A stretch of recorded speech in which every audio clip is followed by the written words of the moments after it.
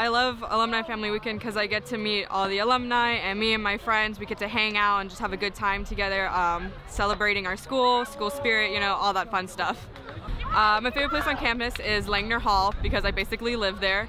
All my classes are in there, and there's the psychology lab that we have, so me and all my friends just like hang out there during our downtime. So I basically live there, so it's my favorite place on campus.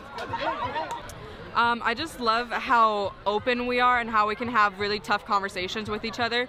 I don't really feel like we're one way or the other. You know, you come to TLU and you learn so much and your mind just pretty much expands, and so they really want you to think about things, and I think that's really awesome because, you know, we come to learn, we come to be educated, so they're really into that. I like that a lot.